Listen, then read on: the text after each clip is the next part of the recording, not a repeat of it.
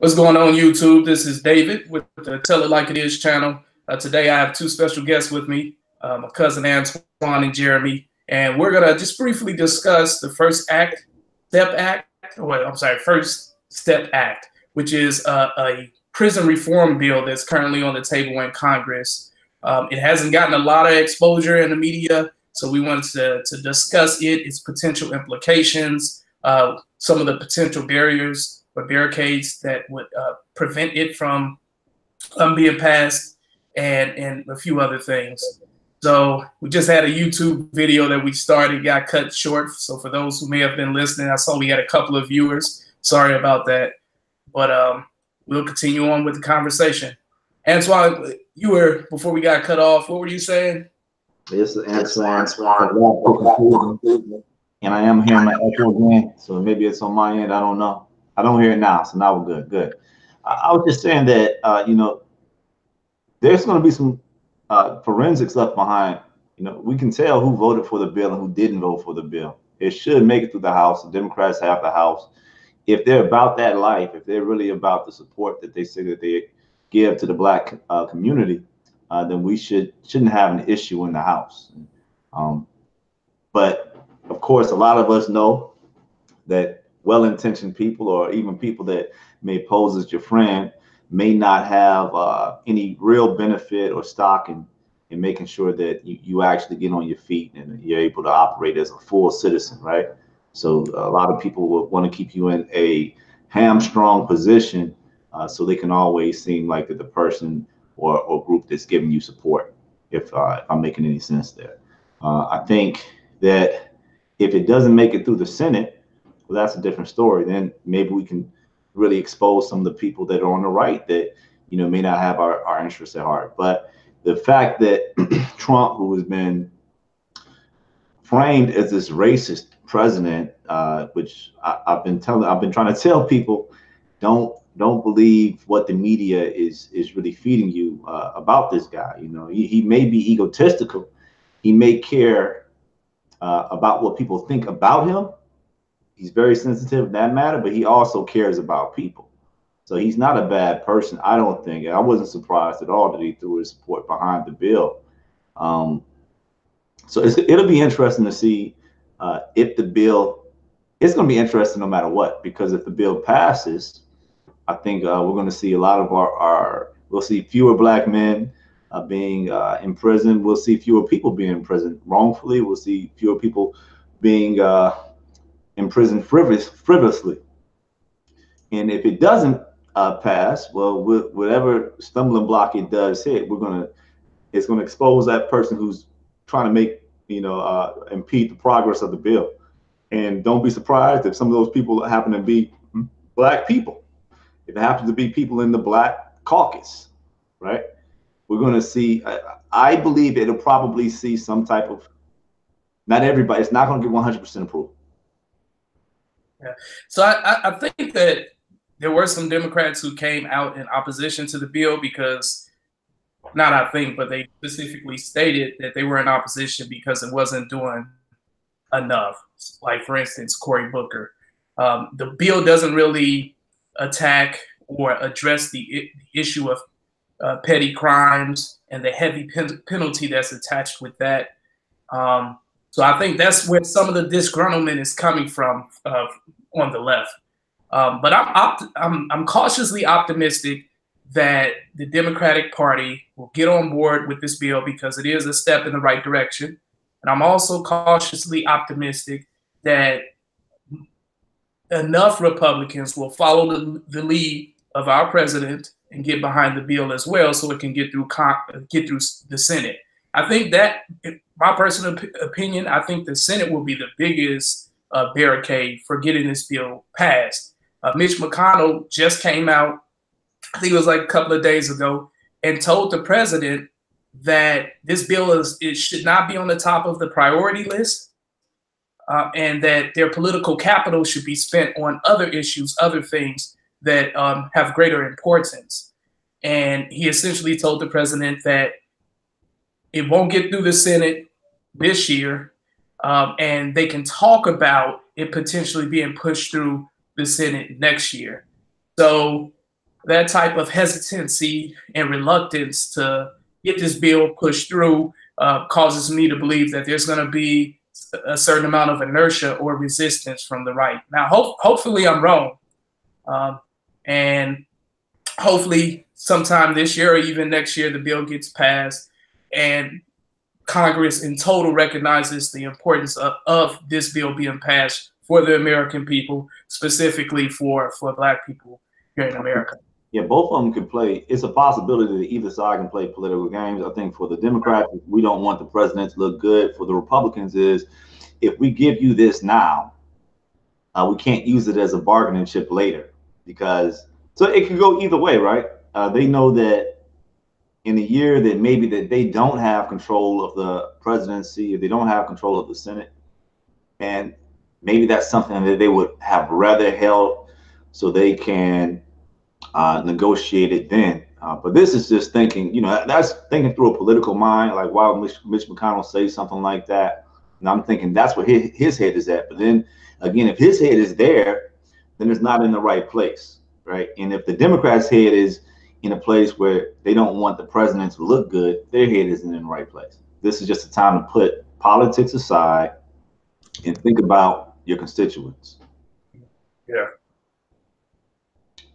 Because, you know, without doubt, I think it's going to get through the House. The Senate is where I think the issue may rise, because in order for the bill to be passed, 60 senators are going to have to vote for it. And like you said, when that time comes, we'll have a record of all those senators who vote against it.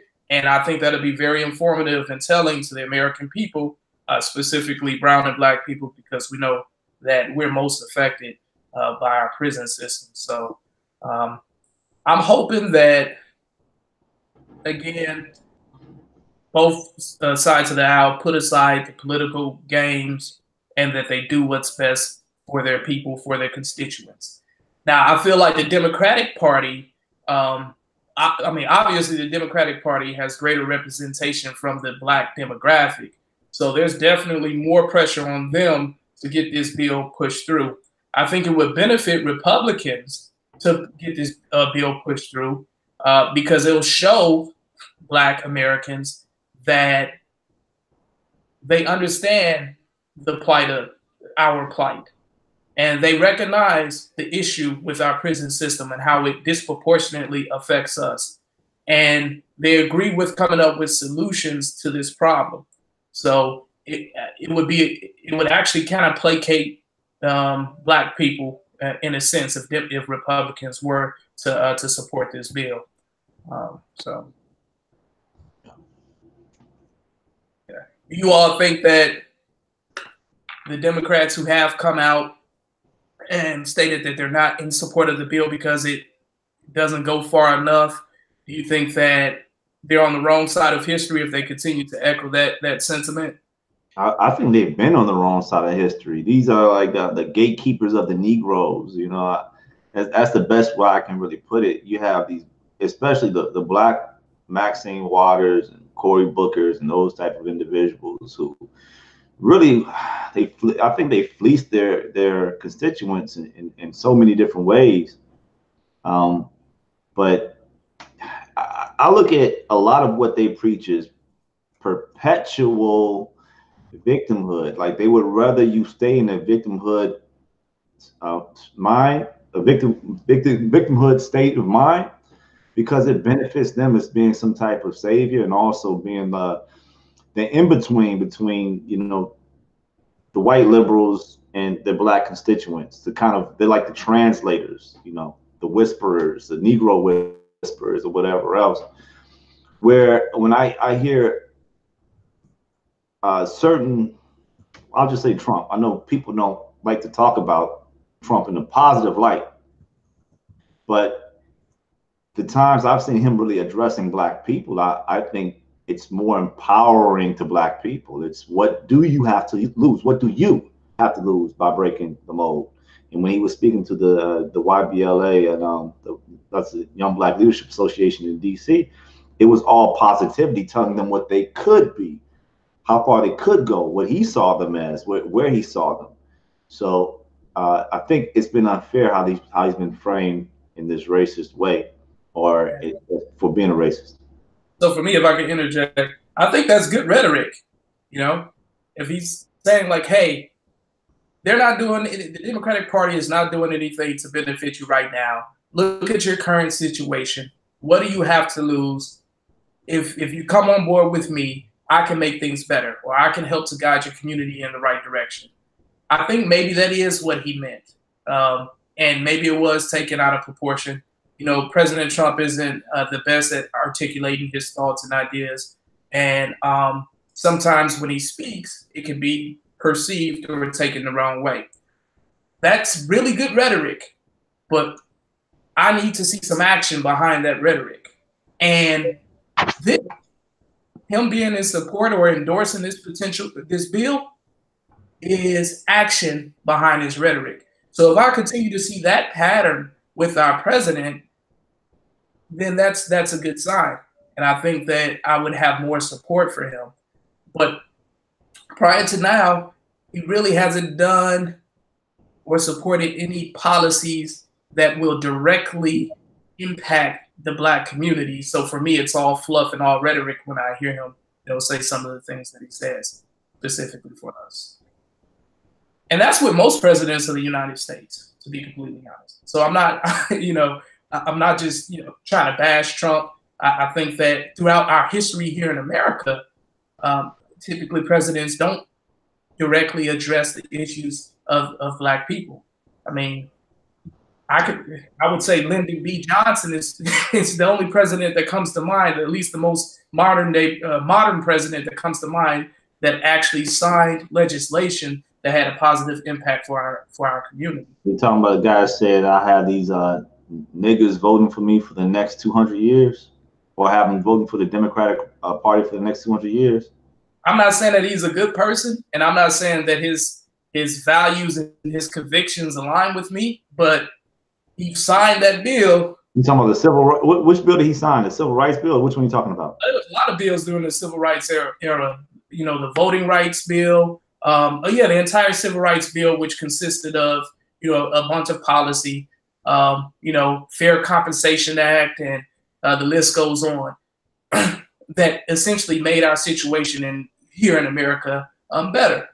I mean, obviously, it didn't solve everything. We still have a lot of issues that we need to kind of comb through and get resolved, but there were steps in the right direction. Yeah, I'm not saying that I support Lyndon B. Johnson as a person and that I stand by his values or his sentiments towards Black people, but during that era, there was actual legislation that was pushed through that may have some benefit on us. And maybe that has a lot to do with the fact that at that time, we were more together and unified as a community, right? And, obviously within our community, we had different leaders who had different ideologies and ideas about how we can press forward. You have Malcolm X, who was probably on the totally other end of the spectrum compared to Dr. Martin Luther King. And fascinating enough, as they got older, they were kind of almost coming together, meeting somewhere in the middle. But I think that's absolutely fine. The thing is, they had their different ideas and different ways in trying to improve our situation here in America, empower us, but they were working ultimately towards the same common goal. And so the goals were kind of similar or familiar throughout the spectrum of Black leaders during that time. And I think because of that, we're more effective at getting some things done. And I'm gonna give you a little bit of pushback when you say that Lyndon B. Johnson's policies actually help Black people, because why prior to, and this is maybe a topic for a different subject, because I would also like to talk about the particulars of the bill, because I know you read the bill. I haven't read the bill, but I would say before the civil rights bill, we were more intact when it came to crime, education. We had more people that were actually in professional career fields before the civil rights bill. And I would say a lot of his policies actually caused us to maybe take a downturn or slow those things down. I.e., we could take something like affirmative action, right? People are under the common belief that affirmative action move more Black people into certain career fields like lawyers and managers, and that's not true. Actually, we were increasing in those career fields at a higher rate before the affirmative action bill, right, was passed. So there's other bills similar to that also we can speak on. You can talk about like the Welfare Act, whatever else, that actually did more to damage the Black community than it did to help. So maybe he was well intentioned, but I doubt it, because the rhetoric that at least they said he said. I haven't actually heard the tape. I've seen the writing 100 times, but I have heard him say some pretty hanky things in his tapes. But he didn't sound like the type of person that was really about that life for Black people. And then even hearing what Malcolm X said about Lyndon B. Johnson and the Democratic Party at that time, I'm not impressed. So I would, having not been alive, I would venture to say that he probably was pulling the same thing that a person like Hillary Clinton or Bill Clinton was pulling in the 90s, which is acting as your friend in order to gain your vote or maintain your vote. Yeah, I mean, I guess you can say the same thing about Donald Trump. Maybe he's in support or endorsing this bill because he's trying to attract Black voters. I think what's most important is what we get out of it, right? If a bill is passed like the one that's on the table right now, that means recidivism rates, hopefully, and looking at the sections, I think that the ideas behind these different policies will be effective, but it's yet to be seen. But hopefully, recidivism rates will decrease, and that will have a benefit for our people.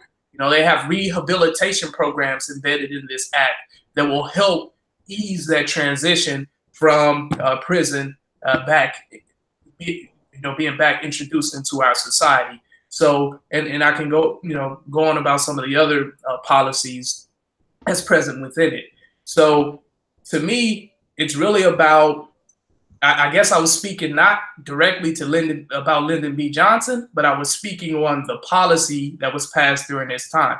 Now, you make a very compelling argument when you bring up the idea that maybe desegregation was not the best for our community, because we did have pockets of Black communities that were starting to thrive, and we had our own businesses, and things of that nature. And maybe it may have had potentially a negative impact on that. I can see that viewpoint or that perspective.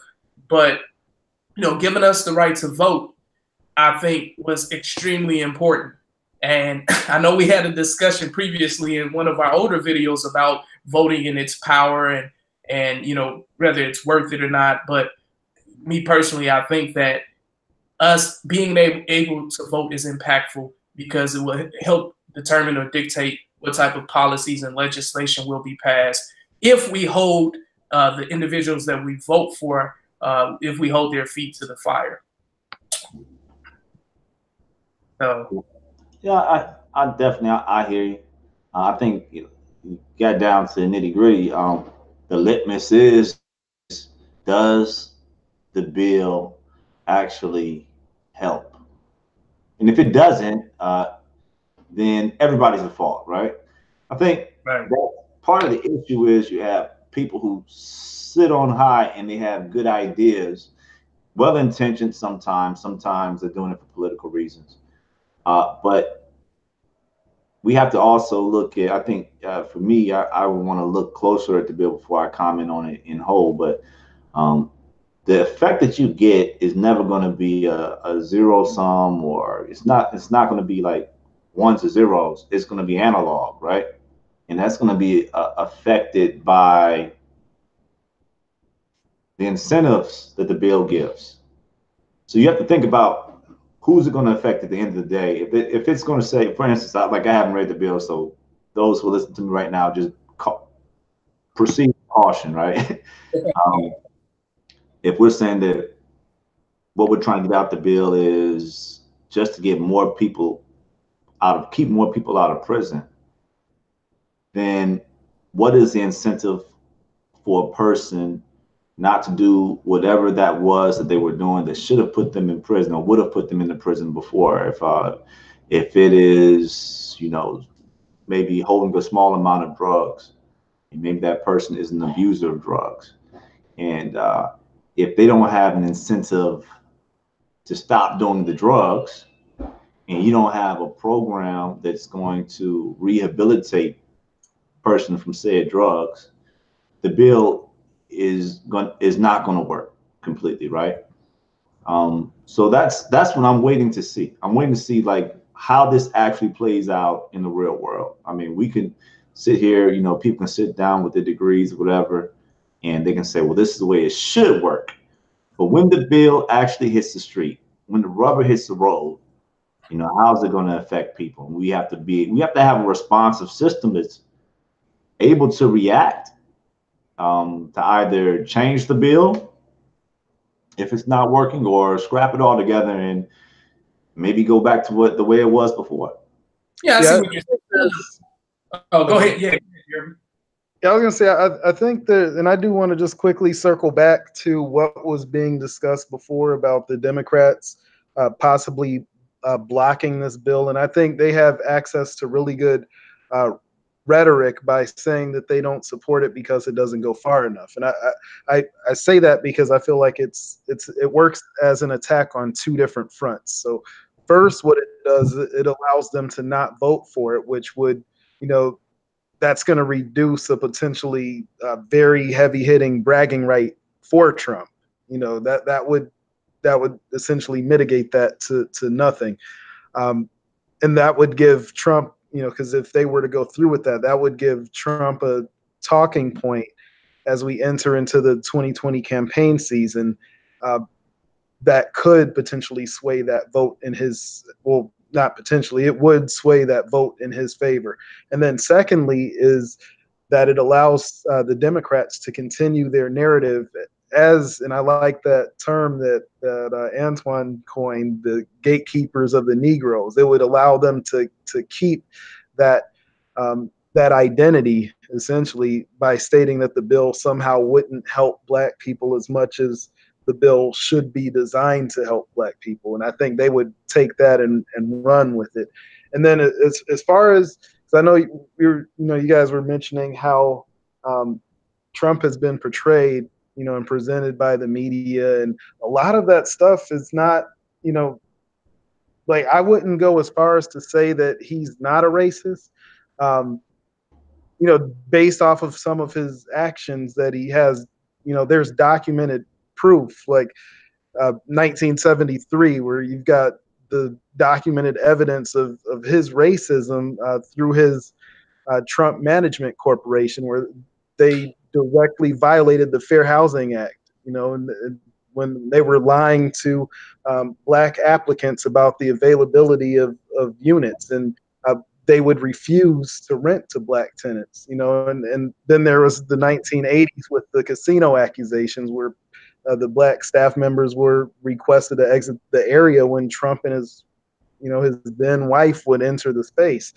Then the Central Park Five, when Trump was insisting that these people were guilty, even when DNA evidence proved otherwise. He's got all these different things that he's been doing over the years, where it's like it's like a degree of longevity at that point. So I wouldn't completely dismiss him or really anyone else for being a racist because they do one act. I think it is a good first step, as the name implies, but I feel like it's going to take more and more actions to speak much louder than the words that he's been presenting for decades.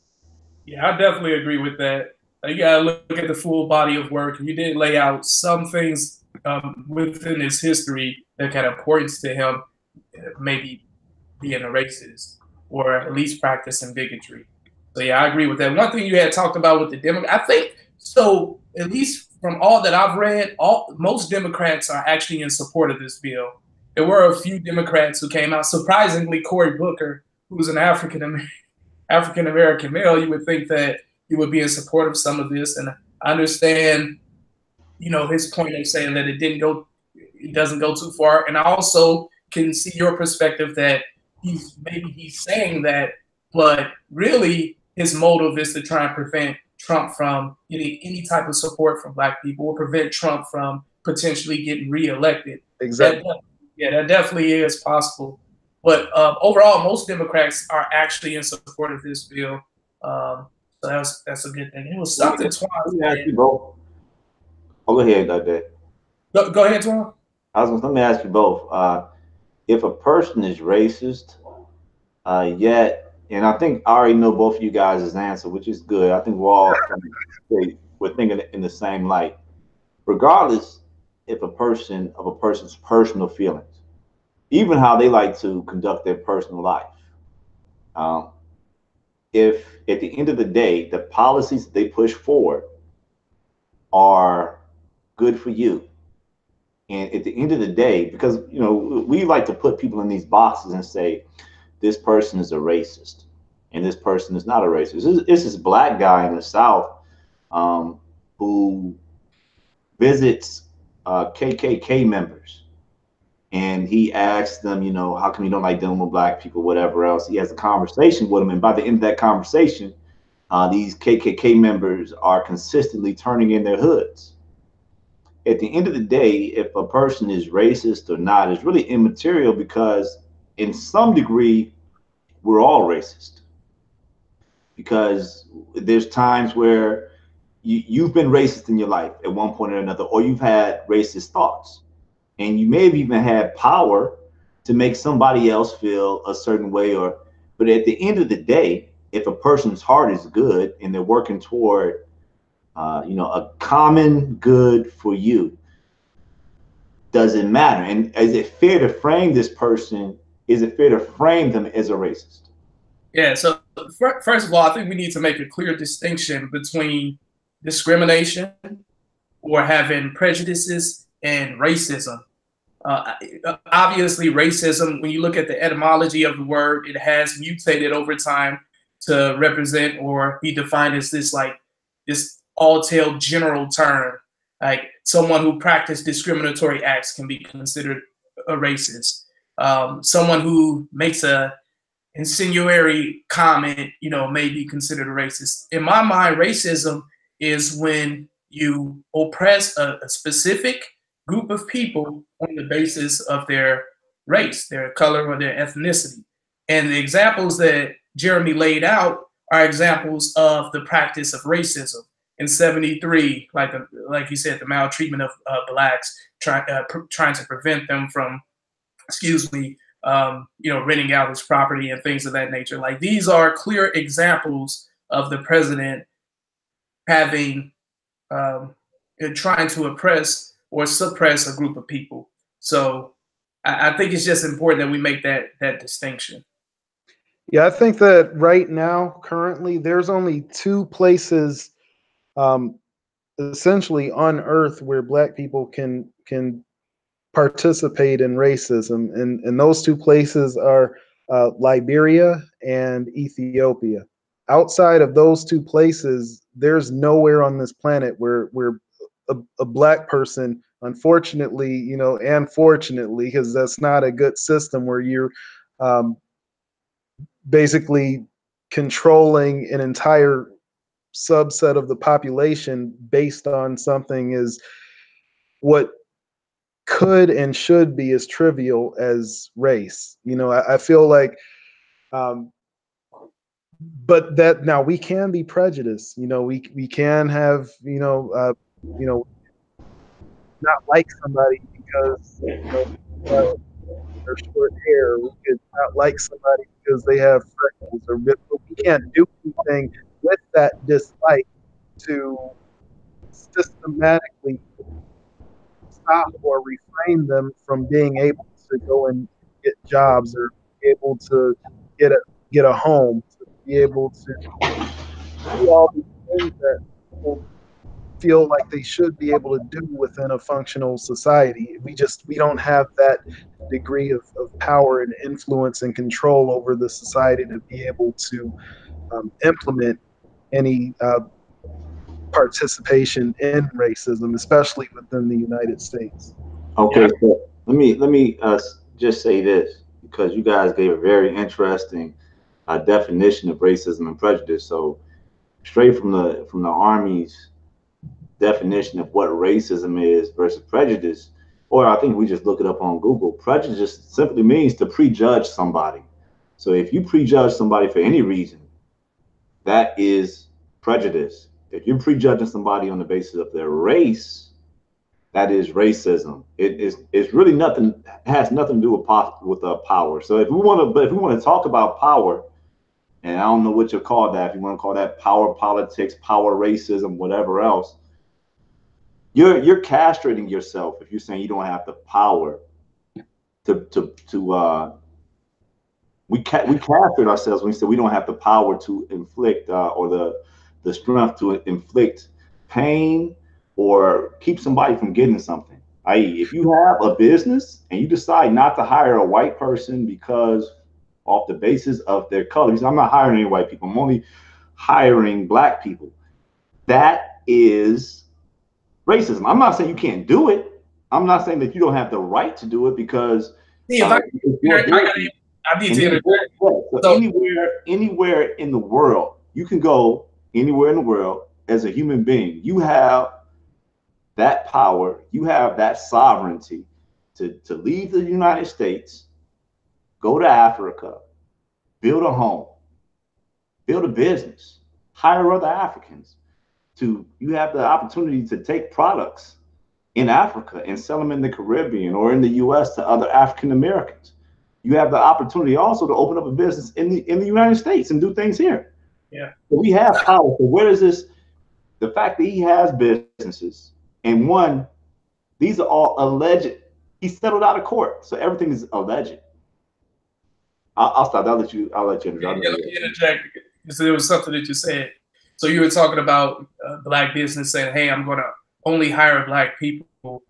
Typically, and I know that was just a hypothetical, but if you're a disenfranchised group within a power structure that you have no participation in, as far as like within a power structure, and you don't play a pivotal role within that structure, within that power structure, I don't think that it's racist if you're trying to give participants or members of your community more opportunity because of the consequences that go along with being under this power structure that may be suppressing you. So I don't think it's as black and white. It's a little, there's more to it. I'm thinking more like Malcolm X, because Malcolm X said, how come we don't get jobs? And how come we don't create our own jobs? Let me finish my thought.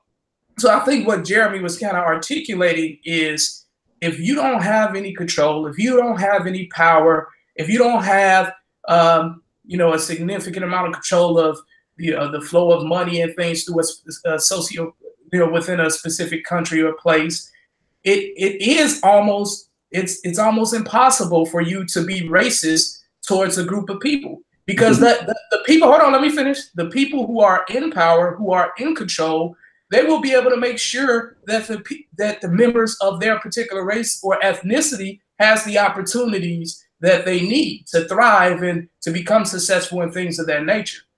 So racism, even if a white person goes to a black business, and let's say all black businesses decided, hey, we're no longer going to hire anyone who's outside of our race, or we're no longer going to hire any white people, right? White people will fare very well. They'll still be able to go to the majority white businesses, get the products that they need. They'll be able to get the jobs that they need, so on and so forth. If white people said, hey, we're not gonna hire any black people, we're not gonna sell to any black people in the United States, that would subsequently devastate our community. Okay, let me that kind of allows for you to let me respond. That's a mouthful, but I will say this: we have two hands, we have 2 feet, we have brains, we have spirits, we have ambitions. So I'm thinking like Sway when he was talking to Kanye. I'm thinking like Malcolm X. it doesn't make a difference if they're going to hire you or not hire you. But I mean, in this country they have, and maybe that actually hurt us in a lot of ways. But I'll just keep saying it, man. I feel like we can go anywhere in the world. Home base is Africa. Home base is our community here in America, right? And we can do it. Like what can we not do? What can we not build? Well, I'll put it like this. I believe that you're 100% correct in that we do have the power to be mobile. We can mobilize ourselves. We can build. We can do all of these things. That is true. But when I talk about like racism and being racist, like I'm taking it back to the very root. Like a lot of the English language derived from Latin. Like Latin and Spanish, like these all are the things that essentially were used to create the English language. And ism is Latin, and so is ist. And both of these things are referring to a system or a doctrine where things are mandated. And as we know, a doctrine is like it's like basically a principle of government policy. And so when you're looking at something of that scale, that magnitude, that's not something that we're currently in a position to where we directly control that. So as long as we're not controlling that, with the exception of the two places that I mentioned, we're not in a position to where we can push any sort of system of racism. Like we're not able to. Now that doesn't say that we're just completely powerless. I would say that Liberia is not as far as long or has as much sovereignty as power as Ghana. So Liberia is not one of those countries I would say that they can't be racist or they can be racist up under your definition. I mean, we have to really look, and we have to start thinking. I mean, the doctrine that we have when it comes to race hurts us more than it helps us, right? We are not where we were 150 years or 200 years ago when our ancestors were enslaved. We've come from that, and they wouldn't want us thinking in the same way or thinking up under that same system. The white persons are the minority in the world. I mean, we just have to look at the demographics, say we're the majority. At any time, we can wake up. You are in a dream state, and as soon as you wake up, I'm not saying you guys, I'm just saying that we are in a dream state. As soon as we wake up and we decide that, hey, we're just going to be on our square, be about our business and go to work, things will change, not overnight, immediately. You won't have to wait till the morning. So I totally agree with that, but I think you're dealing with ideals that I really agree with. And what we're talking about is kind of the reality of this term or this concept of racism. And like I stated, when you look and Jeremy laid out the etymology of it, when you look at the origin of racism and what it meant, and again, it's transformed and mutated throughout, its history. And right now we're at a point where it means it's almost like this umbrella term, right? But when you look at the root of it and what it truly means, that's what we're kind of dealing with, right? And I'm trying to make a clear distinction between prejudices and discriminative ideas versus racism. It's more systematic. But I agree with you 100%. Like, yes, we need to recognize that it's important for us to to be empowered. It's important for us to build our own economy, to build for ourselves, to roll our sleeves up and get dirty and make things happen. I agree with that 100%. But we were kind of talking about this term racism and maybe that parallel between President Trump and maybe some of the things that he's allegedly done in the past, and how you can look at those things and then fit him into this racism based on what the term truly means, not this watered down term that we deal with nowadays. Yeah, I think the term that we're dealing with nowadays is actually watered down. The one that you guys are talking about this power stuff is really what's watered down and hurting us, because I'll say this: nothing is stopping you. It's like we have to just completely embody that mantra that nothing is really stopping us. Like when we decide to go, it's time to go, we go. I think I was thinking about this earlier. I think like one of the most immediate ways for us to really make a change. Like normally, if somebody wants something done, what do they want to do? They want to use their money to make that thing happen. Most people will say, okay, there needs to be a bridge built to get across the water. And most people don't want to go out and actually build a bridge. They want to find money to have the bridge built, right? That's the system. So the biggest impediment is the money or the purchasing power, right? It's not the political power. It's let's get the money. Because you can have anybody build anything for you if you have the money. If you have, and it's not, we're talking about, and money actually comes from labor. Money comes from work. You can't get away from that. Some people make money in the finance system. Some they can do that, but that's still work. Don't think they're not going in there and they're not swindling people out of doing what they have to do that. So the more inroads we get to getting our people money, then the more influence we have. Right. Not a white man for money. If you're depending on white people to give you money, that's a problem. I completely agree with that sentiment. And here's something that I do think about a lot, because I believe money is definitely, I would say that would solve the lion's share of the issues, but only if it's money with a purpose. And by that, I mean, a couple things, like, for example, utilities, power companies, things like that. We need things of that magnitude. And, like, one of our biggest markets happens to be sports and entertainment. So you figure you've got what, like 1,700 players total in the NFL, and we've got countless millions of people playing football and focusing only on football as they go through their entire scholastic careers, only to have a very small ratio of people that actually get accepted into the NFL become members of that franchise. So rather than doing that, what if, because these football players, they're making a lot of money, and this is just like one entity. So what if another platform was able to be built and people would look at that platform as being as quote unquote important as being in the NFL?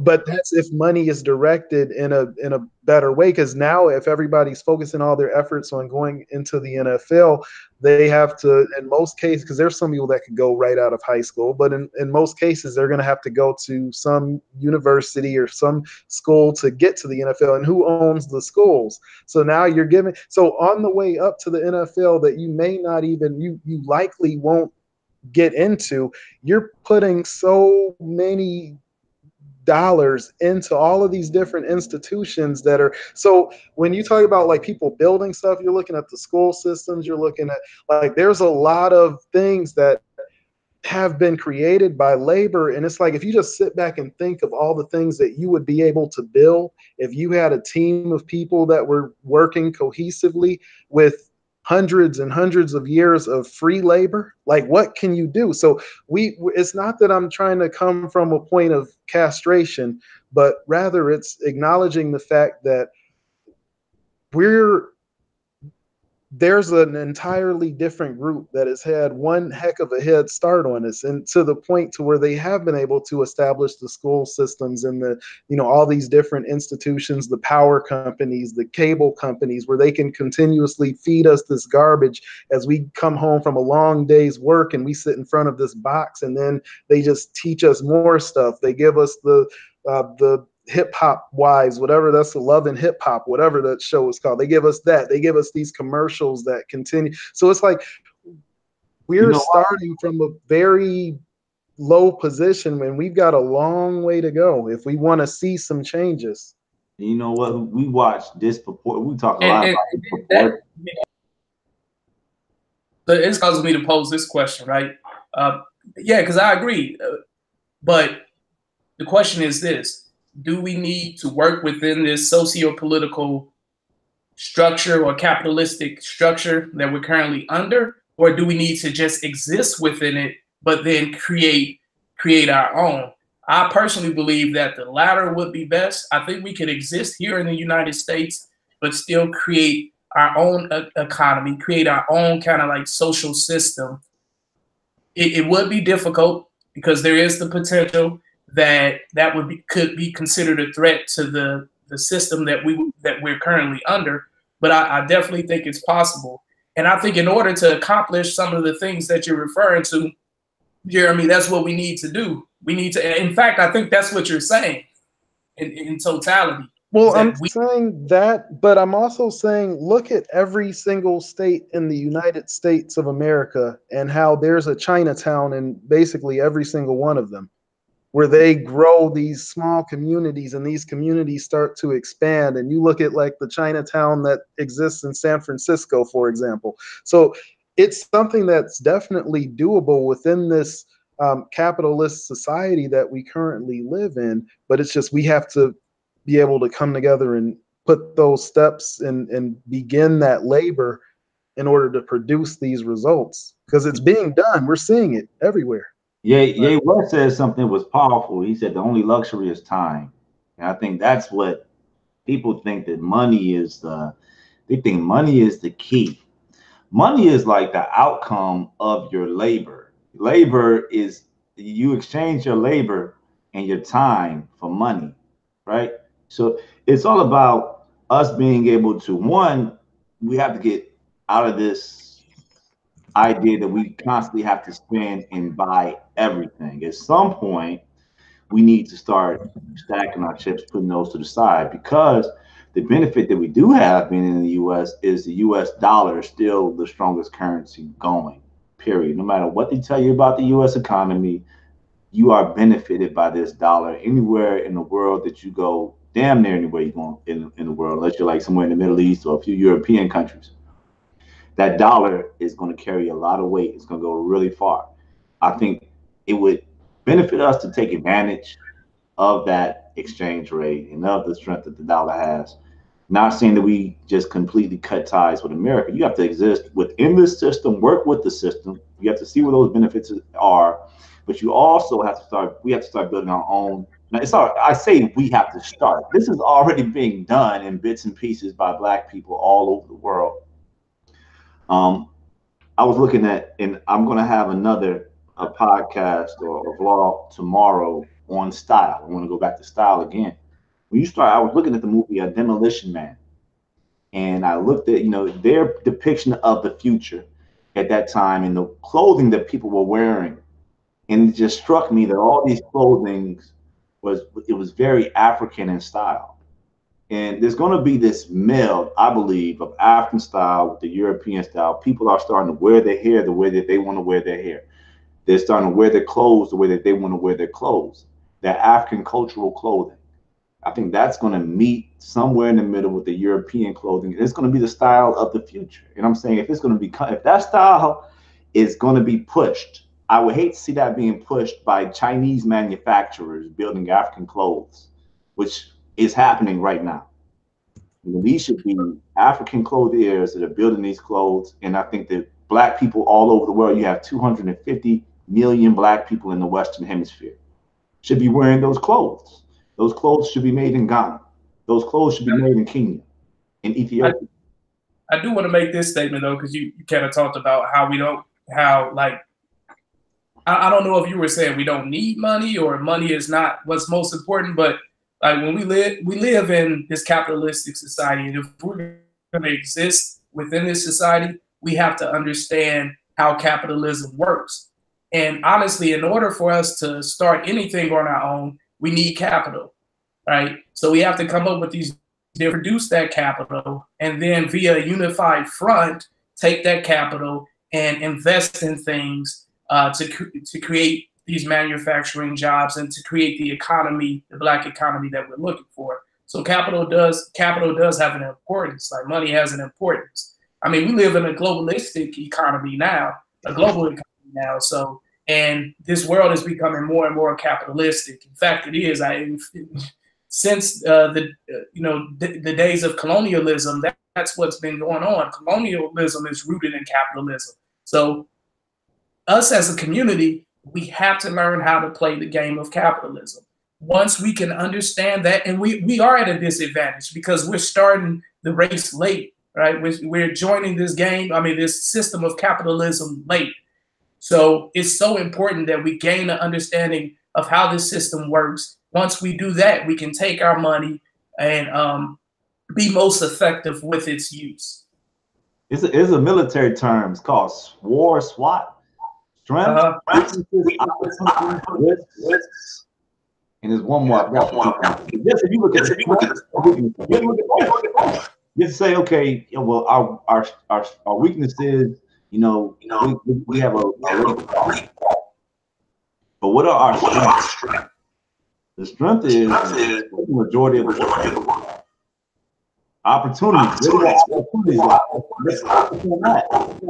And at the same time, you have to know where those risks are, so you don't, potentially fall in a hole and get caught up in it. I'm hearing the echo again. You are? I'm hearing that as well.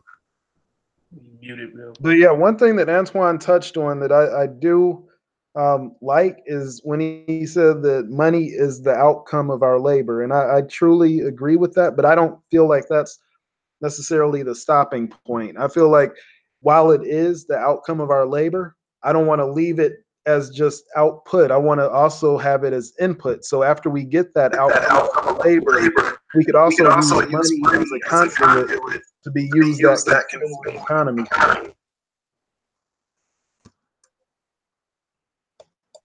Yeah, I definitely agree.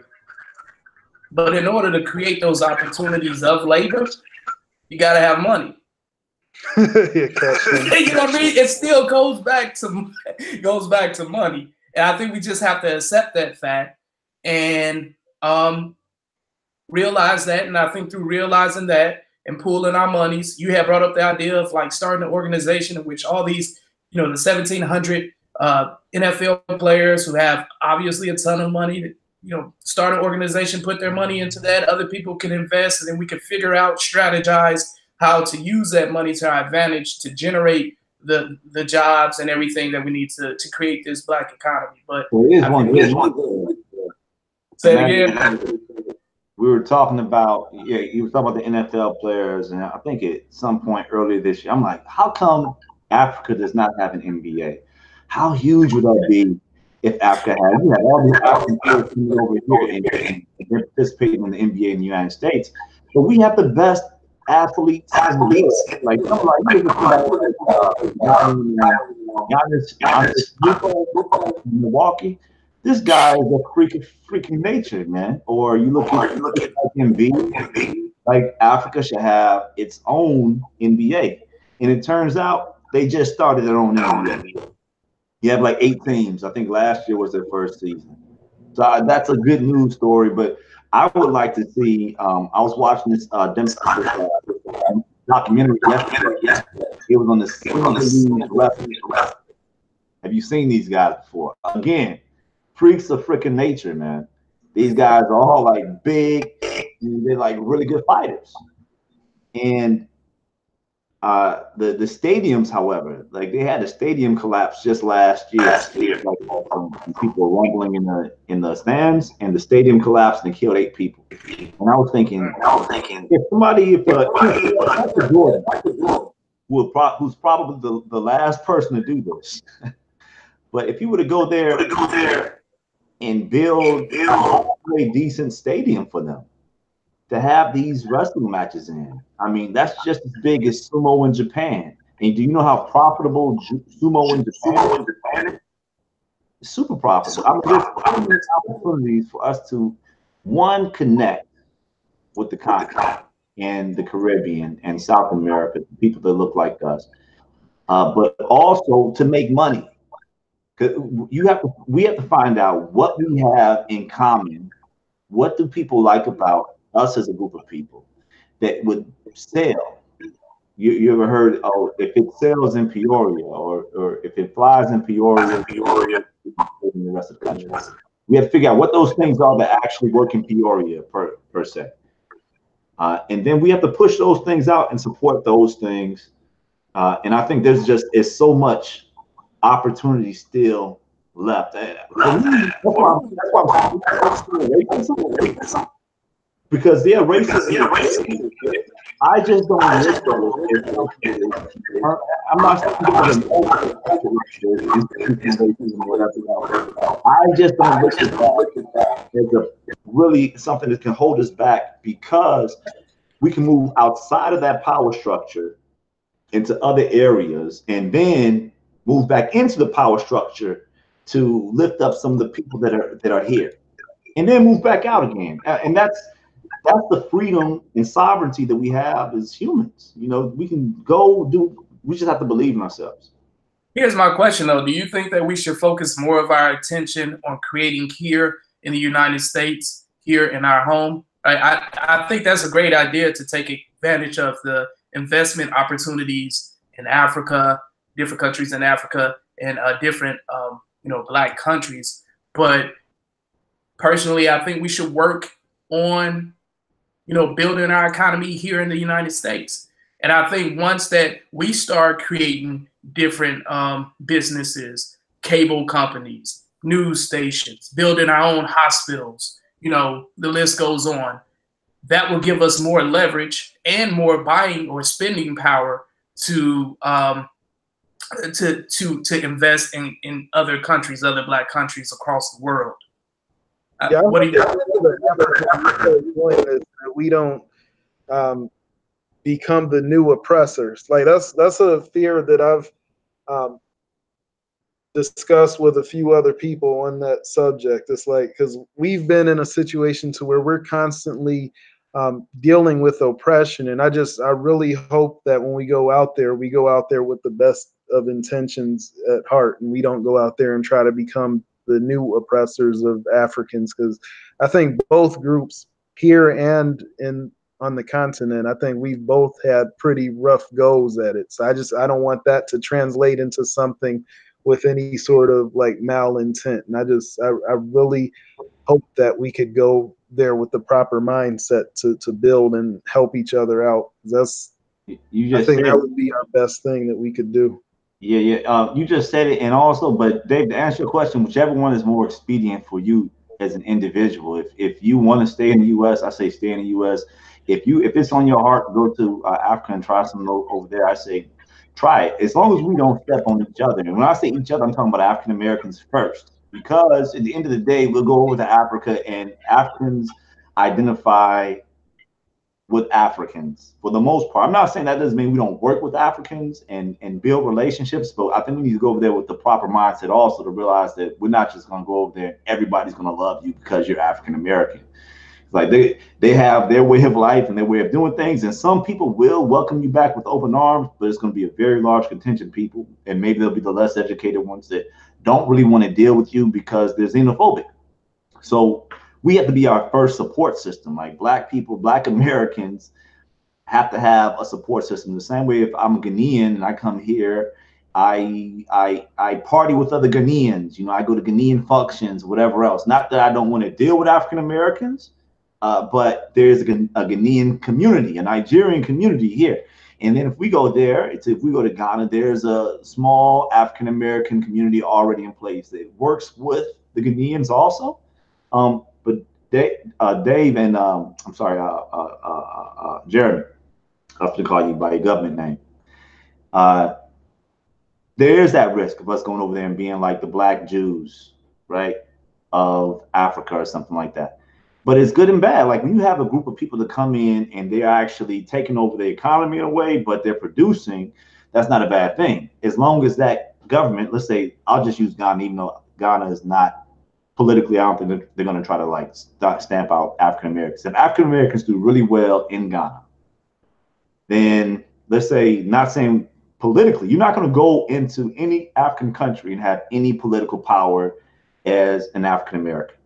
They will run the country. But if let's say we just do really good in one particular field, we went over there and let's say we started an NBA or something like that, and it did really well and we became rich from that, then we would build up the African American community in Africa, and we would also build the African American community in America, right? And people may look at that and not like it. So you would have to work. It's politically, if you're in a country where you don't have political power, then you have to work the same way that the Jews do here, by giving a lot to those communities in Africa to promote their causes. And that's like, I think that the position that the Jews are in America is that they have to at least appear to support Black causes. At least it appear to, support gay, lesbian, whatever else, and kind of promote those things to kind of keep and group themselves in with those groups, so they don't again become oppressed. I don't know but yeah, that's very a group of people that's doing very well to be looked at as a pariah on the larger community. Yeah, no, I completely understand what you're saying. I do have a question.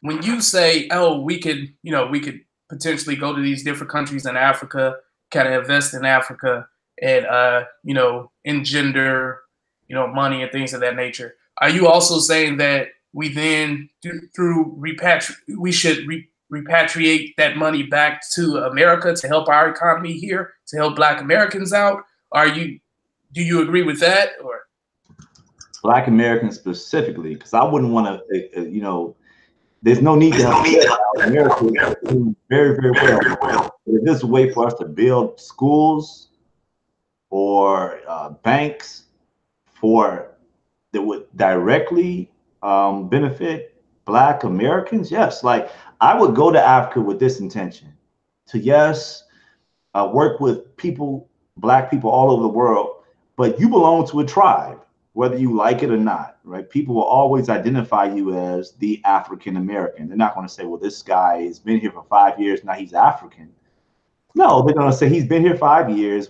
He's a nice person, but he's an African American, so he's not me exactly. So who am I? I am Antoine, the African American. I would look for other African Americans to partner with in Africa. I would look to partner with African Americans back in America. And I would still work with my African brothers and sisters, not trying to tell them how they should run their country, but just getting over there and getting down to business, trying to make some money, trying to enforce.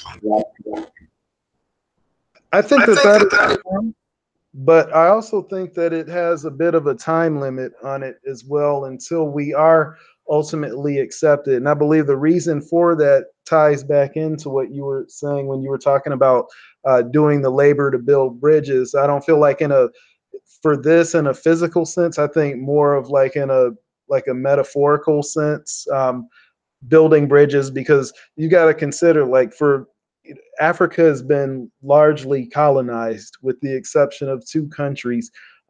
All of their countries have been colonized by foreigners, and these foreigners have been building these bridges essentially about us on our behalf, whether we wanted them to or not, just because they had that proximity and they had that influence over the different media platforms, and to be able to spread and produce and spread that narrative about us. So I feel like as more and more of us go over there and see that, a lot of the things that we do, yeah, we may have some differences, but there's a lot of things that are going to be alike as well, because if you go back a couple hundred years, we're sharing the same bloodlines with these people. So if as we begin to breed and create offspring, and those offspring create, so we may not see it in our lifetimes, but our grandchildren, if we do things correctly, they will all be accepted. We'll all be essentially the same, because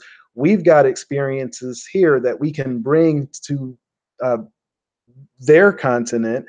We've got other people all over, like in South America. We've got people all across the diaspora, and if we all begin that migration and we start working together and building together and creating families together and bringing everything back to our roots, I feel like we're going to start to see more and more similarities than differences. And I feel like that's how we're ultimately going to be able to do it. Otherwise, we're always going to have that divide because we're always going to have that narrative portrayed for us.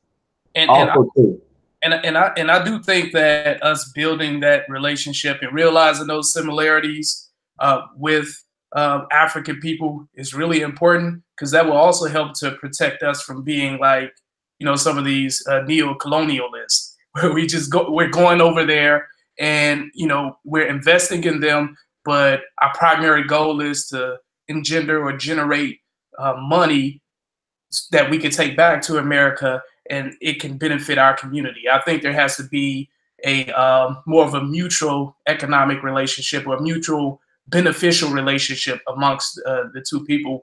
And yeah, hopefully at some point we can kind of like become one, where African Americans are one with Africans, and we have the support of one another, not only from an economic standpoint, but even from a military standpoint, as far as protection. Like if blacks are being maltreated here in America, that our African brothers and sisters will come to our support and come to our aid and demand that the American government cease any maltreatment.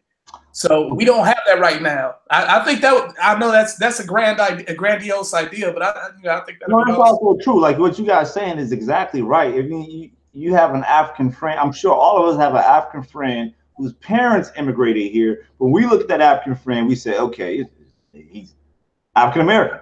But initially, and then also like, where does our allegiance lie initially?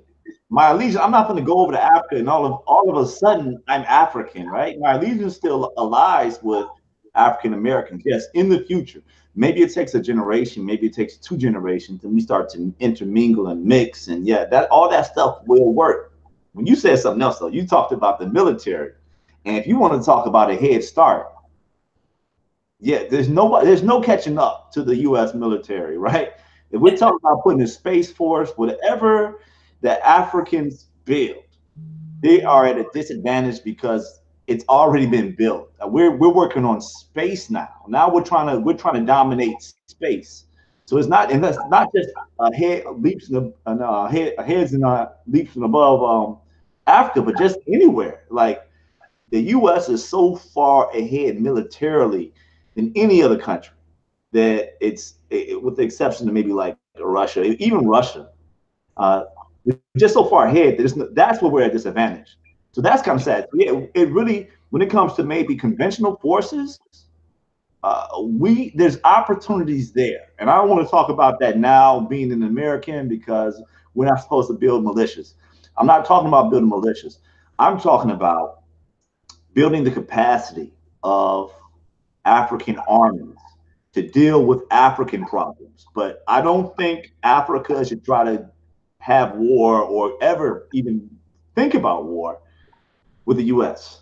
Well, I'm not saying having war. And honestly, I think we're in a peacetime right now because we recognize the potential consequences or implications of another world war, breaking out. So I think we'll just continue to have little spats throughout the world. Lord help us if another world war breaks out.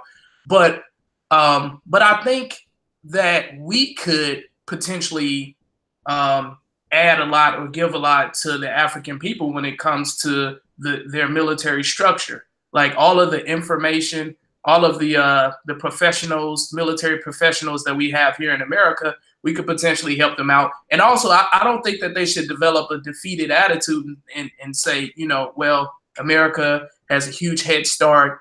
In fact, the Eurocentric people in general have a huge head start when it comes to the military. I think that they should actively work towards building their military and catching up. Now, will they ever catch up? I don't know. But yeah, like you say, I love America. I am a Black American. This is my country. This is what I know. I am a true patriot. And I believe that America is the idea of America is that we're a multiculturalistic society that's accepted of people from all walks of life. And I just wanted to get that out. But You're not building a militia or secrets. Get this channel real quick. You thought it was echoing before.